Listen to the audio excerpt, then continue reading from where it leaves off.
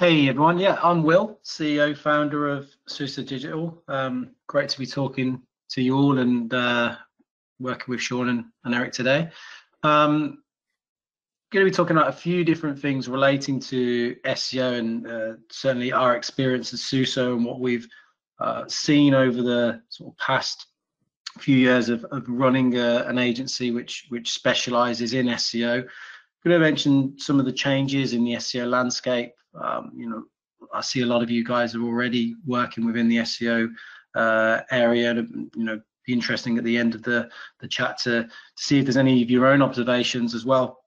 We'll also talk about some of the changes in Google's algorithm and how that's affected us as an agency, some of our strategies, how they have been altered through these regular updates, and then demonstrating the value as a marketer as well, which I think Sean will be talking about.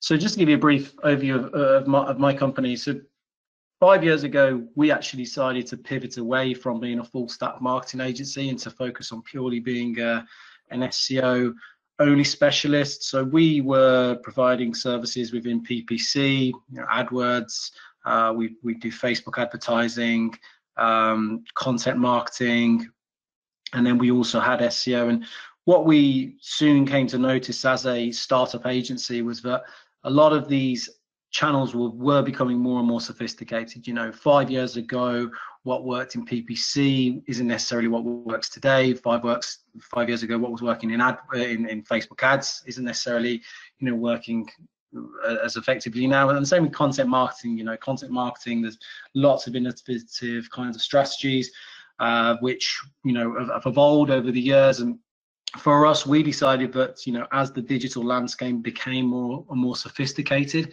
SEO was going to be our specialism. So yeah, Sean, if you want to just move on to the next slide. So in terms of how the SEO landscape has changed, and one of the reasons that we decided to specialize is because of this increased sophistication and the frequency of the Google algorithm updates. It's notorious within the SEO industry just how regular the algorithm updates occur. We're working with one of the most, if not the most sophisticated algorithm ever built. And so therefore, as SEOs, it's very important for us to try and be as up to date as possible with regards to the way the algorithm is changing and to be, and this is one of the reasons that we decided to specialize. In order to keep up to date with this, with the complexities, we put all of our resources into becoming this particular specialist in the area of what we define more as a technical area of marketing. So in terms of how SEO has changed, and just to give some more sort of overview information around that, there's around 200 factors that are involved in ranking websites. We obviously, as SEOs, we work with some of those factors directly, links, the content marketing, but there's actually within each of those components of SEO, there's many factors, and overall it's reported that there's around 200 factors that are involved in ranking a website. Each year, Google is making up to 500 to 600 tweaks to the algorithm just to change certain things to understand how users are interacting with the search engine results. And there are 3 core algorithm updates and 2 product review updates in 2021 only. So this again just gives us an indication of how difficult it is an area of marketing when there are so many algorithm updates. And again, one of the main reasons that we specialize in an agency was to be able to keep up with this. And we've all seen this iceberg reference, and I think it's particularly relevant to SEO in that what the components that go into ranking in a first position, it may look quite simple. It's certainly putting money into AdWords, let's say, and then getting first page ranking on AdWords. There's a lot of sophistication that goes into that. Same with SEO. To get to the first page position, there's a ton of things that need to be going on in the background. Your backlink strategy, your content strategy, site speed, crawlability. mobile indexing. There's a lot of stuff that goes on in the background within an SEO campaign, and it's multifaceted. It's a very sort of complex area of marketing with lots of different components that need to be juggled in order to get those rankings. And yeah, just to give a further sort of highlight of those algorithm updates over time. So since 2011, there's been a huge number of core algorithm updates. Most people are familiar with the early sort of bigger algorithm updates with names like Panda, Penguin, Panda affecting on-site SEO, Penguin being more links focused. And then since then, there are regular algorithm updates. I think the days of SEOs being sort of shocked when an algorithm update happens and worrying and losing sleep over the algorithm updates kind of doesn't really occur anymore, because we're so used to them that they are so regular. And I think really as SEOs, it's in our interest that there are regular algorithm updates, because ultimately the search engine results are becoming more quality. Lower quality SEO is getting phased out. And I think as high quality sort of SEO service providers, it's a good thing for us in order to be able to be more happy that the search engine results are actually giving better kinds of websites, the higher search engine results. There's been a number of updates over time relating to mobile updates. Core Web Vitals is a more recent update that's occurred, which relates to user experience, speed, mobile first indexing. And this is just a snapshot of the major core algorithm updates, and this will continue to occur.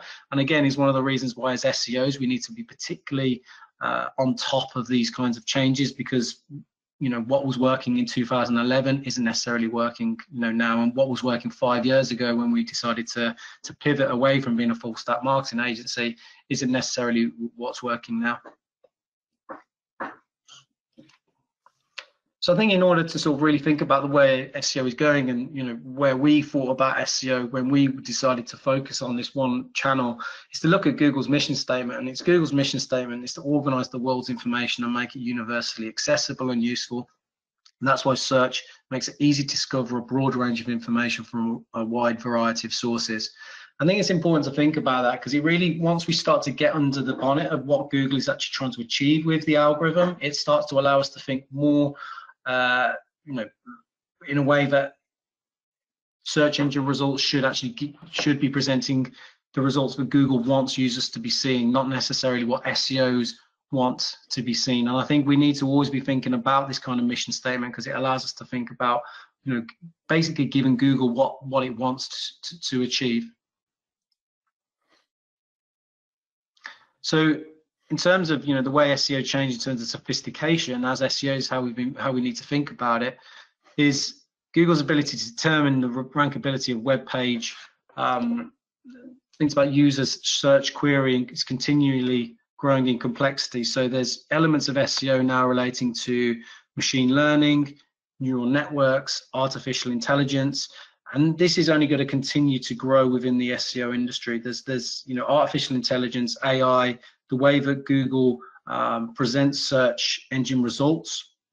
It's all going to, there's going to be a lot more impact from these very sophisticated elements of the algorithm. So thinking about SEO in terms of on these more complex kind of level is the way we need to be thinking about it.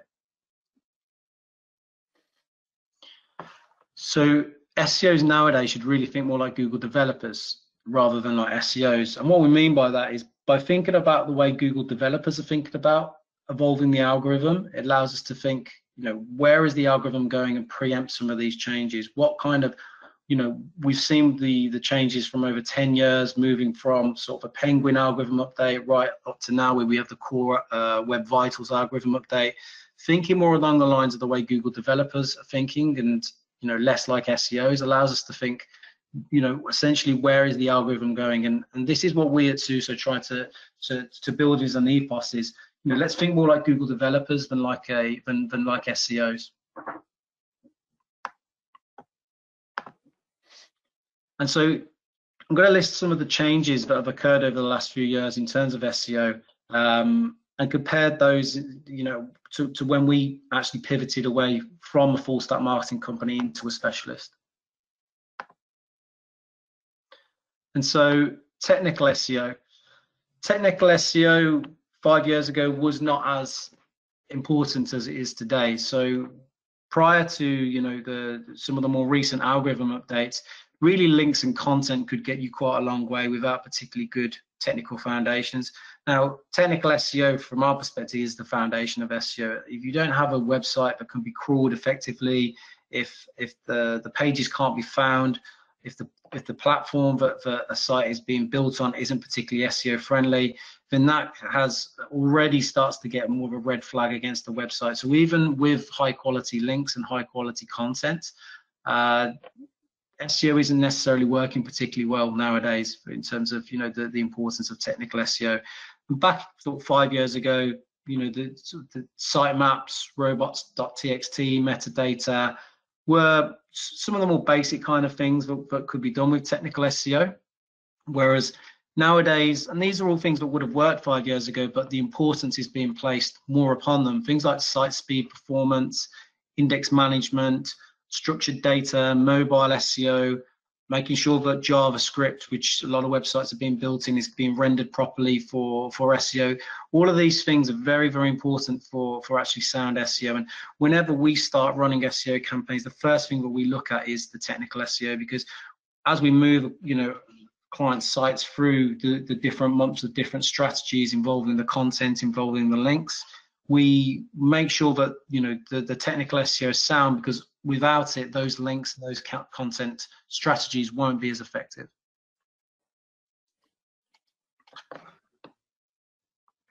And so one thing that we've seen is that programmers make great SEOs. Now, traditionally, we've seen that programmers typically go into tech, they'll move into coding, they'll go straight into SaaS. Whereas we've started to see a trend now where programmers are actually starting to see that there's an opportunity to become marketers, and I think SEO offers them that. And this is something that, as at SUSE, we bring a lot of programmers into the company and actually train them up in SEO, because essentially we're thinking about it more from an algorithmic perspective, a technical perspective. This is a very technical area of marketing, and so SEOs that have that background in programming tend to be very, very strong when it comes to actually preempting where the algorithm is going and building the foundations in terms of those technical strategies. Content. So obviously content is one of the most important things within SEO. Obviously content marketing is often equated with SEO. There are subtle differences in terms of what you can achieve with a content marketing strategy. There's obviously brand building content marketing strategies, and then there's more sort of algorithmic focused SEO content marketing strategies. Now, back sort of 5 years ago, more content typically meant better SEO. There was sort of opportunities to keyword stuff, even without sort of spammy keyword stuffing, sort of lots of references, even naturally within long form content, adding keywords would be the typical kind of strategy that SEOs would use. There'd be blog posts which would want to rank for a particular keyword, which then may link into a product page. This was typically a strategy which would be more effective. Nowadays, content is typically, in terms of the search results, driven by searcher intent search, and so there are AI techniques within SEO, such as the BERT algorithm, natural language processing, that has allowed Google to be better at actually understanding what the content is about and understanding how that content equates with the user intent. So as SEOs, we need to make sure that we're serving content that the user is looking for. And so there's a lot of things that need to be considered when it comes to that content strategy from an algorithmic point of view in comparison to 5 years ago. So Google wants to provide users with the best possible answer to their search query. And so this is why when we're creating content, that this needs to reflect the searcher's user intent.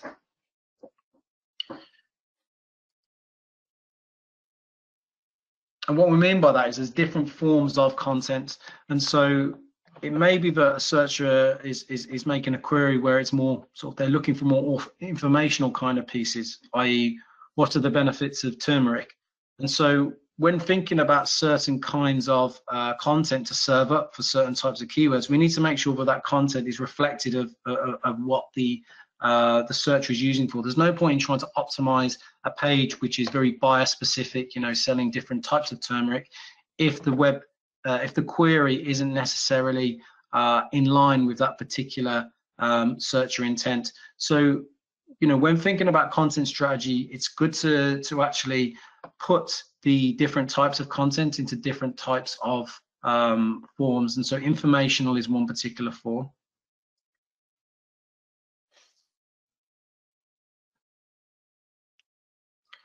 Navigational, so there may be certain search queries which are essentially being very specific on the kind of page that is being looked for. And so, you know, again, thinking about content which is literally just, you know, presenting the page which is which a user's looking for. Commercial investigation, a searcher might be in the market for a specific product, such as best headphones. Normally that means that the site needs to have some kind of informational element, but less buyer intent. You know, it's definitely a period within the buying cycle, which is more more of an investigation rather than, you know, direct to sale. And transactional. So this is typically where e-commerce pages, which are purely product pages, can be optimized for these kinds of keywords when a user is ready to buy, such as buy a MacBook Pro. Now, keyword cannibalization is something that we see a lot of as SEOs, and you know, in terms of a content strategy, is something which needs to be thought of. Certainly, big change over the last sort of 5 years that we see more regularly is that Google is starting to penalize sites for keyword cannibalization, and this is typically where you have multiple pages which are competing for the same keyword. Now, Google wants to have diverse search results. It doesn't want to have lots of the same website ranking for the same keyword.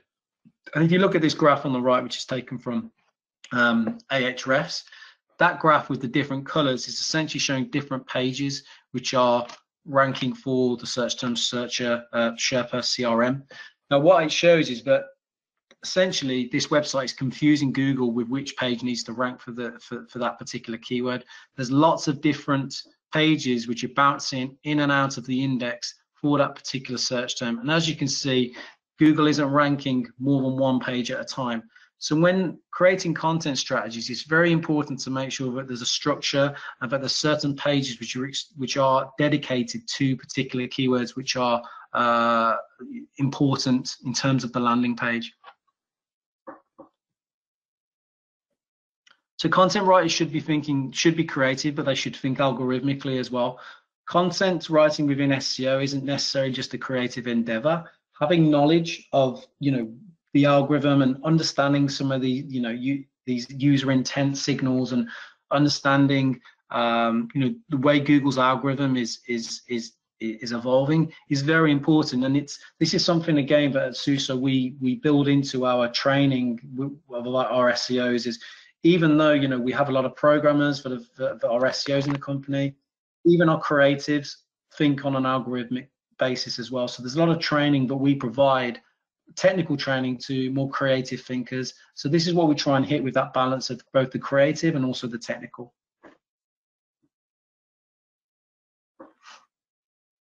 Link building. Obviously, this is a very interesting topic within SEO. You know, back sort of 5 years ago, certainly 10 years ago, pre-Penguin, it was very easy to beat the algorithm with links. You know, you could have backlinks with targeted anchors and with keyword-rich anchor text, and that would obviously lead to a lot of SEO success. Normally short-lived success, but it would certainly, you know, work. Often it was based around the numbers of links rather than the quality of the links. Now, even sort of 5 years ago, Google was getting much better at cracking down on that kind of link building. But now it's even better at it as well. So Google is better than ever at actually identifying link manipulation. Even when it comes to outreach, which traditionally is, you know, a white hat form of link building, Google is also now starting to spot more manipulative kinds of outreach link building. So this is why it's very important when you are getting links via outreach to make sure that there are particular footprints that aren't present within the website. They're not necessarily advertising themselves as having links being sold. You know, they don't have cues such as right for us. There needs to be some traffic to the pages. Whenever we do link building, we make sure that the websites that we're getting links do look natural, that there's no strange injections of links, no strange manipulation of the metrics.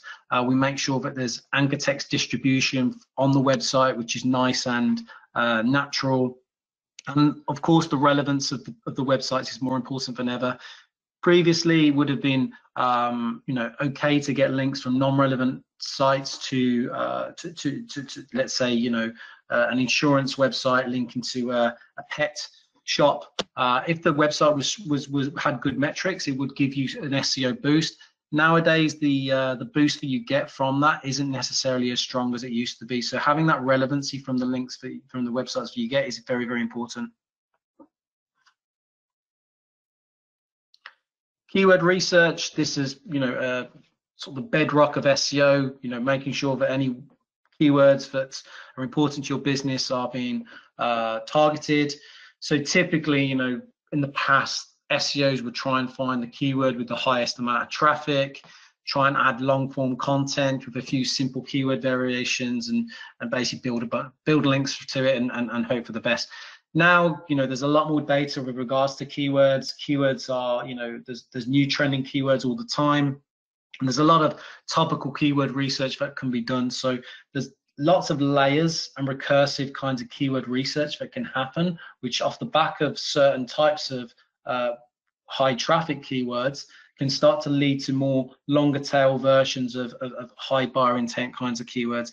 There's multiple semantic variations of keywords, and there's ways that you can actually start to build in a keyword strategy targeting all these various types of different keywords with what we call content clusters. And so when we're building a keyword strategy, what we think about is the content that supports all these keywords. So we'll typically have a pillar page, which will be the main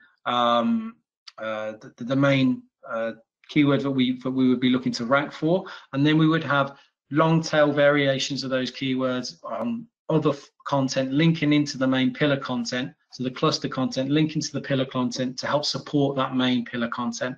And this is one of the strategies that we use at SUSO to make sure we're really exhausting all of the different topical relevance towards a keyword, but making sure that each page that we're trying to rank has its own dedicated page, which isn't necessarily trying to be over optimized for the algorithm, but just making sure that the information that's being provided is very structured so that there's no issues with keyword cannibalization.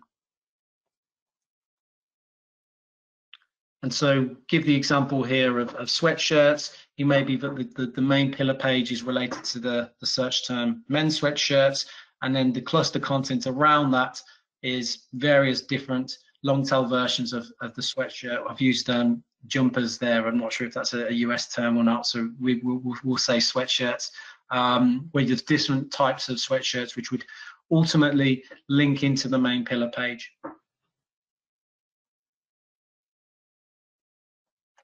Now, with content hubs, the benefits are is that you can rank for more keywords. It can build brand awareness. These content hubs may be some form of a guide. Yeah, allows you to think of interesting blog ideas which have an SEO focus. It can improve your crawlability and indexability. The more pages that Google find and can reference in terms of the keywords that are associated with it, the more authority the page will get, and the more keywords that it's likely to rank for. And to build topical authority, you may have heard of terminology such as EAT, expertise, authority, and trust. This allows you to build that kind of authority to become establish niche dominance. Competitor analysis, comparing what it was like when we started sort of 5 years ago before pivoting to now. Simple reverse engineering would be as far as really you could go with regards to competitor analysis. You'd look at a backlink checking tool such as Ahrefs, essentially look at the quantity of links, which was, you know, the most important thing, and you'd look at how many links you then need to be able to outrank the competition. That would be typically a you know, a reverse engineering kind of strategy when it comes to competitor analysis. Now it's a lot more complex. You know, there's a number of tools that you can use to reverse engineer. You know, you don't just have tools which look at the backlinking strategy. There's now a number of tools you can actually use to reverse engineer content strategy. You can see the word count being used, the amount of time semantic keyword placements are being used on competitor sites, the on-page keyword diversity, the heading structure. And then when it comes to links, there's a lot more data around with regards to not just seeing the quantity of links, but the type of links, what the relevance of those links are to the competitor, where they're getting those links from, the DA of those links, or DR if you use Ahrefs. And there's a lot of ways nowadays that we can actually reverse engineer that goes beyond just looking at the number of backlinks. And so, yeah, just to give an indication of those, Ahrefs, which is our tool of choice, we can now see all of these metrics regarding the competition links. We can look at the DR, which is domain rating, the number of backlinks going to those links, the number of domains going to those links, the amount of traffic, and a particular metric that we always look at when we're looking at backlink strategies, the keywords which are actually ranking for on the domain, but we're getting the link from. So if the keywords which are ranking for the domain, if the keywords of the domain where we're getting the link from are relevant to our client's website, typically that's a good sign that it's a site which will give a lot of topical relevance.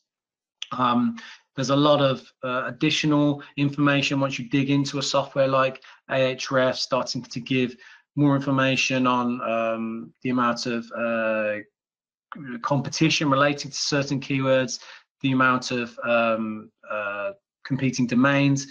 We also use a tool called Surfer SEO, which is very good in terms of content analysis.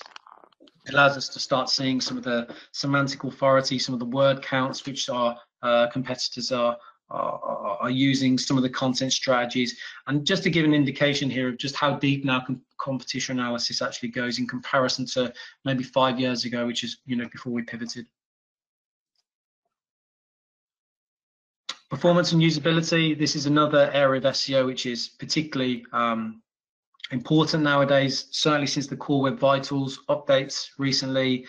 Typically, you know, historically, the best methods of measuring performance would be things like bounce rate, average time spent on the page. Site speed was important. You know, I'm not saying these things weren't important, but they're more important than ever now.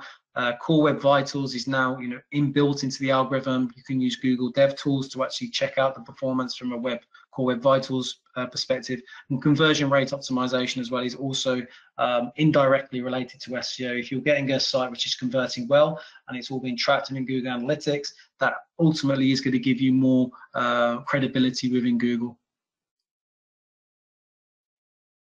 And so with regards to the page experience, you know, Core Web Vitals typically looks at loading speed, interactivity, the visual stability of a website, and then you have all the different elements such as Google friendliness, mobile friendliness, safe browsing using HTTPS protocol, more secure protocol, and these are all giving search signals for page experience. So having these kinds of high quality page experience elements will help with your SEO. It's an essential part of an SEO strategy, certainly more essential than it was, say, 5 years ago.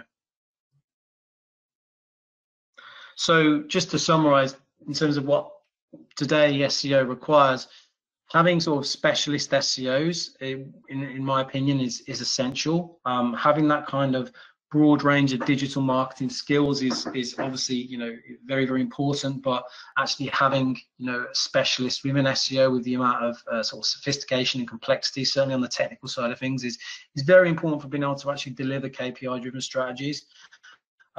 Link building nowadays is more sophisticated than ever. Actually having creative link building strategies to get links from high quality websites, having that deep technical knowledge and understanding of things like AI, machine learning, methodology, you know, from our perspective, is also very important, and why we believe that, you know, programmers actually make really good quality SEOs.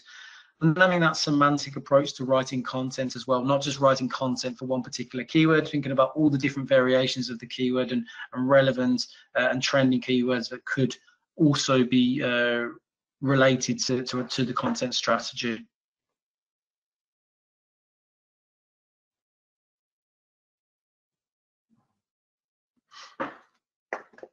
Sean, if you want to go through. Cool. So with sort of, sorry, yeah, there was.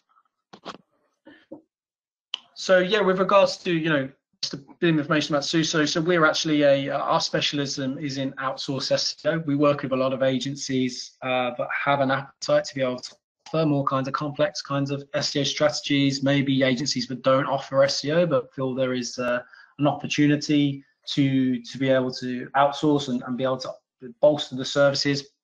And what we've seen in terms of why we've found that this positioning is particularly interesting and in terms of the market demand is nowadays it is very expensive to hire UK and US talent.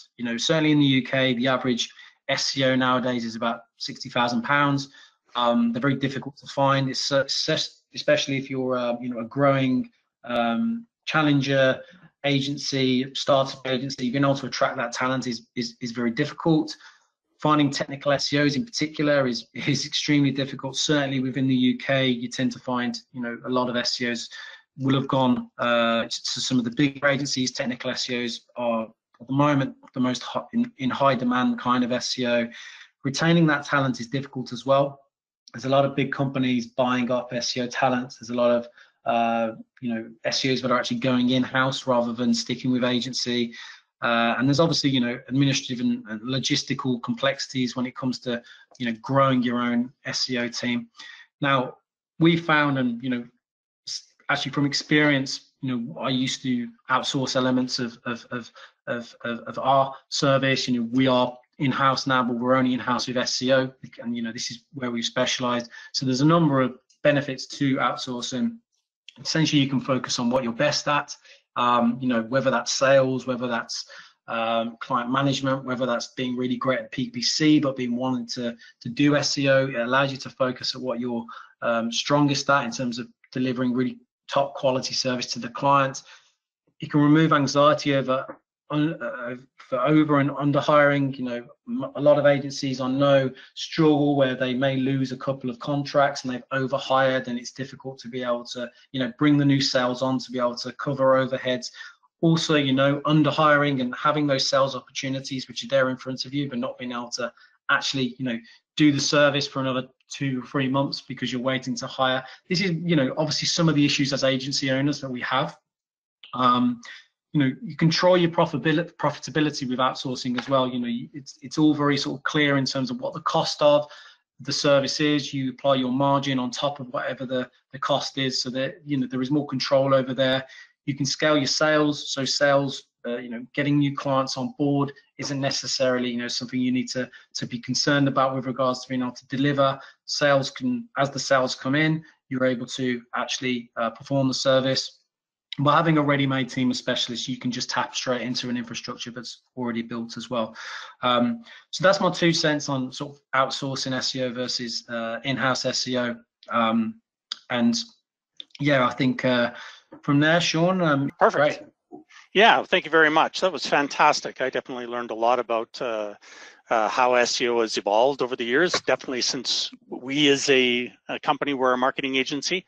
Regardless of what the marketing strategies you're using, whether it's SEO, paid, or getting somebody in a gorilla suit to run around on the street, whatever. At the end of the day, I think it's quite easy as a marketer to deliver some value to your clients, and the exceptional pace setters definitely deliver way more value than the people that are just using a checkbox. Yes, I do that. But really what I want to talk about here is demonstrating value delivered versus actually the delivering of value as a marketer.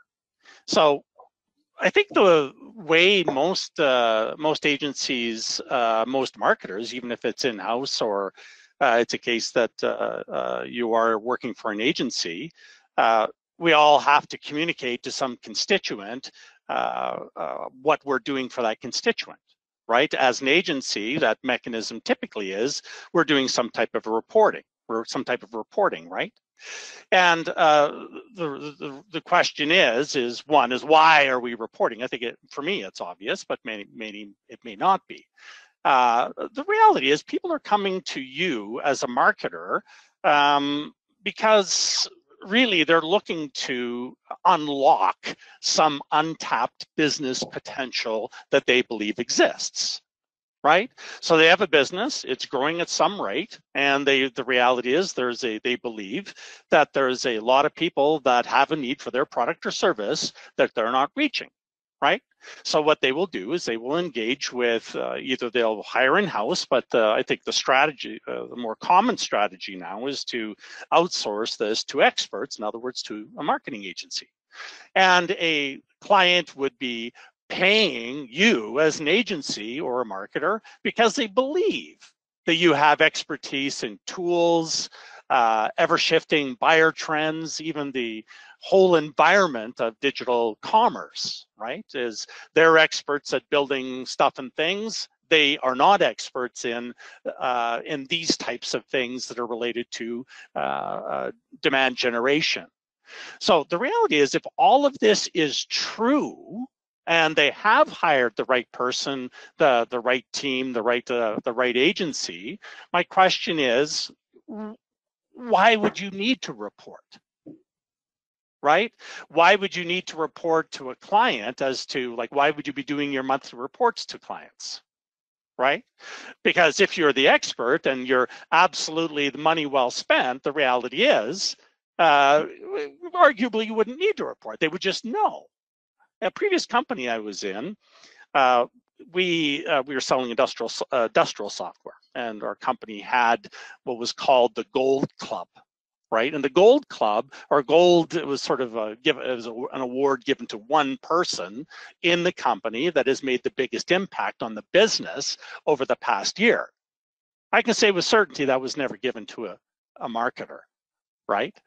Why? It's typically given to a salesperson, because at the end of the day, it's very easy to identify that, yes, as for example, a business that says, you know what, I lack this expertise in digital marketing, so I'm going to go find this expert. So you've signed the contract, you're doing work, but let me tell you, the real difficulty is keeping that the attention of the client and building the trust that they have spent their money in the right place with the right team and will continue spending it.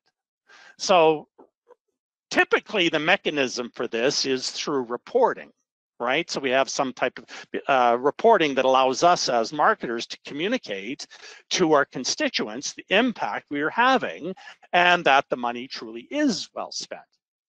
Now, if we ask agencies today, and I look at back when we were an agency as well, is that, how often are we reporting? And we asked that question at the beginning. And common, it's typically around once a month, right? I would say that never reporting might be a bit of a challenge, because it's a case that you're putting a lot of trust. They're putting a lot of trust in you, and if you're not communicating them, I would with the client, then I'll argue, even if it's an internal constituent, definitely we have to go through this process of reporting. So, but typically it's once a month.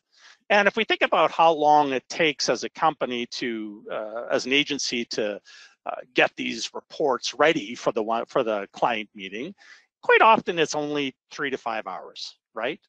But as you multiply that by the number of clients you have, it starts being a fairly hefty expense. And quite often what we've seen, even ourselves when we were an agency, a lot of that labor was involved in copy and pasting things. And quite often we would delegate this to some junior associate that actually couldn't interpret or make a commentary on what the stats and things that they're copy and pasting actually means. And then somebody has to go into this meeting and handle questions and really defend why the client should continue paying you to do the work. Now, if we look at how most agencies report, it's quite often it's a slide deck, and maybe, you know, if they're lucky, there is a slide deck involved. So they go through a presentation. There's definitely some type of a PDF. You know, there's this thud factor. My client is paying me 10 grand a month. That report better make a very big sound when I drop it onto their desk. And there's definitely some type of a discussion. And the question that I asked at the beginning of this presentation was, you know, how many metrics are in that report? And if I was surveying agencies ourselves at the time, when we were an agency, you know, it was definitely more than 20 that we would report on once a month. But typically the average are somewhere in there between 15 and 20 metrics that are related to the work that we're actually doing as marketers. And there's, you know, lots of stats, right? It's a case that we're talking about things like, you know, click-through rate, CPC, you know, branded versus non-branded, all of this stuff that is arguably extremely important. But think about this for a second. Imagine, you know, if I went to my mom today and started talking about you know, taking my client report and actually delivering it to my mom and talking about these stats, click-through rate, CPC, bounce rate, her eyes would just gloss over. She would think, what a smart young man. He sure knows a lot about this stuff, right? But arguably, it means absolutely nothing to her. And I argue a lot of this stuff that we definitely as experts spend a lot of our time losing sleep over, it really means nothing to the client. You know, you can argue with me on this, but definitely a business owner, what they're losing sleep over is that untapped business potential. And connecting the dots between these types of stats and the untapped business potential that they're hiring you to unlock, it's a long stretch, right, to make the connection. So I'm sure all of us, when we're reporting with clients, would produce something like this, right? You know, there's ad groups. So if we're in paid advertisement, or if we're talking about SEO, or, you know, talking about keyword ranking, all the stuff that will definitely present it fantastically on. But again, my topic here is about communicating the results to the clients, right? So this type of a table, I'm sure, has showed up in any one of your reports to your clients. Now, and quite often the reporting is based on anonymous aggregate data, right? There's stats there. It's numbers of anonymous people, right? It is numbers. It truly is numbers as opposed to people, right? And if we think about, again, back to why we're reporting, it's our opportunity to communicate to clients that their money is well spent, right?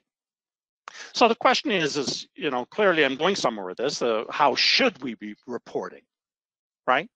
Well, if we go back to this diagram, I should say this table here, compare this to this. Now there's still stats, but the stat I'm showing you here is revenue, right?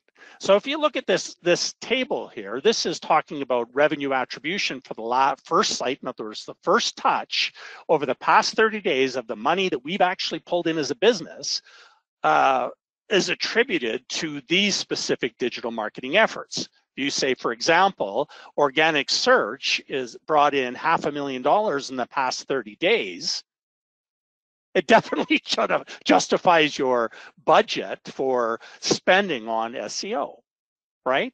Same thing for, you know, look here, for paid advertisement. Again, if you can say definitively that $372,000 of the client's revenue started with the click of an ad all the way through to a purchase, that's definitely a stronger story than just talking about stats that we know. All businesses, they are absolutely concerned about top line and profitability, right? So we need to bring these stories into our discussions when we're communicating with, back to my story about the Gold Club. The reason the salespeople are always in the Gold Club because it's very easy for them to communicate the impact, the revenue that they've delivered to the business, We need to do that as marketers, I argue.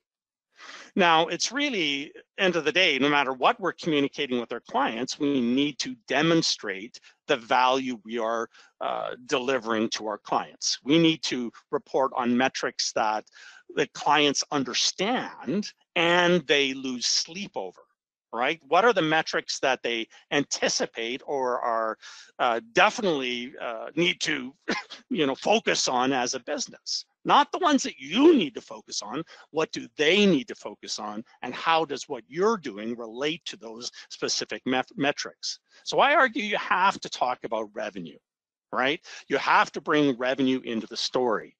And I argue that it is very difficult to relate revenue just talking about stats, right? So if we're just relying on things like Google Analytics to fill our reports with stats, we are actually eroding trust with our clients rather than building trust. So if I go back to this story here, just summarizing that table, this ad group for, targeting these specific ad groups created 38 conversions, 2 conversions for vehicle access. Branded ad group was 77 conversions, and focusing on stealing our competitors' business related to 14 conversions. Now, if I reported this to a client, it makes me, one, as I can argue, it's making me look like a hero. But now my client goes to the sales department and says, gee, my marketing, the marketers I'm paying a ton of money for, they've generated well over 175, whatever the number is, conversions over the past month. Why was there only 2 sales? Right? And then the whole dialogue starts, yeah, well, the leads they're producing are crap and blah, blah, blah. The trust is definitely, they're going to trust these people that are in the gold club more than they're going to be trusting you, because let's face it, you are not, these stats are 1, anonymous, 2, they're not real. The reality is, if you were able to produce 2 good sales for this client, your whole fees for the month are justified. So, but instead of you're actually communicating stats as opposed to real buyer stories. So if we think about what we're all facing as marketers, we generate leads. The thing they view into this process is things like Google AdWords, Google Analytics, etc. And they deliver stats. We throw the lead over the fence, and then the salespeople take it, and the business is typically recognized in the CRMs where we have no visibility to it. So again, back to how should we report and how much, what should be giving our clients. We need to think about what is the one KPI that our clients anticipate the number daily. In other words, they slept all night, losing sleep over something, right? What is that number that they would be happy, excited, actionable to look at when they get up in the morning, right? So I was on a call yesterday, actually. It was with a company, and their VP sales, he looks at calls per salesperson every hour. Right? This is so important to him that he looks at it hourly. Other companies, it's like how many appointments were actually attended yesterday, And for software companies, definitely a stat that every software company is interested in is how many trials were signed up for that nobody called, right? It's finding what is the one stat that the client loses sleep over on a daily basis. And if you deliver that stat with your brand on it every single day, they're looking at your brand every day and relying on that stat. Now, really, the point of the story here is that make sure that every single goal or that's scored by your team can be measured and branded and delivered with actionable information to your clients. So again, the very important thing is branding the wins. I think that's a great strategy. So compare that table that I showed you a few slides ago to a story like this, right? Is that Jennifer Smith, who's working she's the CMO of this specific company. She clicked a Google ad on our Spring 22 promo, and she came to a trends page was interested, filled out the request to quote, and there was a deal opportunity created in the CRM, right? And for the agency, like to imagine this for yourself, is that let's say the deal was worth $76,000. Now, if you're reporting this user story as a marketer to your client, for example, number one, it's irrefutable, right? There is nobody that will be able to say, no, Jennifer didn't buy this. And no, Jennifer did not click, you know, they can't say it's a crap lead because it actually produced true results. So the point of the story here is if you're talking about real user journeys in your reporting, the reporting doesn't have to be that complex, right? It's really talking about relating your effort to the actual people who are purchasing from your clients. So really the summary here is that marketing agencies, you need to demonstrate the value you're delivering. I think that's really the story. Now, how do you do it? Right? Well, our company has released a product called Agency Reporter that connects to many of the CRMs on the market today. So not only does it combine website traffic tracking with full buyer journeys from first touch on the website, all the way through to the lead being produced and sent to the client, all the way through to that exact person buying with a closed deal in the CRM. So with the Agency Reporter package, it's fast to actually deploy. It allows you to produce very simple, meaningful dashboards and stream KPIs into your client's inbox as the bodies of an email as opposed to a PDF. So really it's about finding a way to connect the work you're doing to the revenue, relating these two things and putting your branding on the win. So really the point of the story here is, yes, we're doing all of our work, whether it's SEO, paid advertisement, whatever it is, we're being paid to drive or, again, unlock this untapped business potential. With Agency Reporter, it connects to all of the data sources and, more importantly, to the CRM that allow us to communicate with our agency's brand the value we're delivering to our clients. So that's it.